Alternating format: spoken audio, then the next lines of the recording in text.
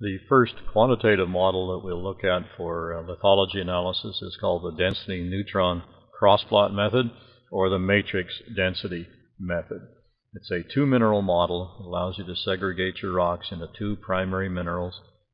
It's based on the crossplot that's on the right-hand side of the screen. This is a crossplot of density or density porosity on the vertical axis and neutron porosity on the horizontal axis.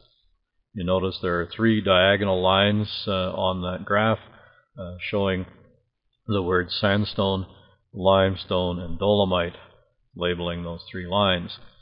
It doesn't necessarily mean that a data point that falls on one of these lines is equal to the mineral name that's on the line, but it does mean that the matrix density, that's the grain density of the rock, is equal to the grain density of that mineral. So if a data point falls on the limestone line, it might be limestone, but it might also be a mixture of quartz and something else whose net density, matrix density, is equal to that of limestone, namely 2.71 grams per cc. So these diagonal lines really represent different matrix densities.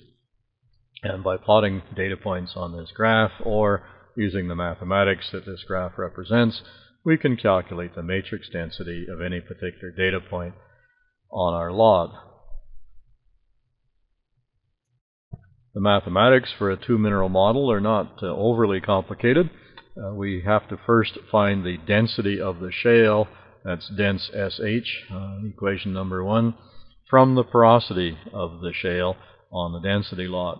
The KD1 and KD2 terms there depend on the scale of the log. If you have a sandstone scale, you'll use one particular set of numbers, which are listed in your course notes. And if it's a limestone scale, you'd use a different set of numbers for KD1 and KD2. We also have to find the density from the porosity log. If the log is displayed as a density porosity, then we must convert that back to the original density. If density is already given, then equations 1 and 2 are not needed. You merely pick the density shale value off the density curve and pick the density of your layer from the density log in front of the layer. Once the densities are attained, whether they come from porosity or directly from the density log, we throw these numbers into a fairly long equation, number 3, which calculates dense MA. That's the matrix density calculated from the logs. It requires the density log value, requires the effective porosity from a previous porosity calculation, and requires the density of water, the density of shale, and the volume of shale to finish off the equation number 3. Once we have a matrix density, we can partition that density into the volume of two minerals.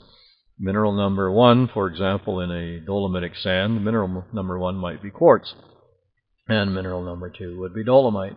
So the density 1 that's shown in the equation would be the density of quartz.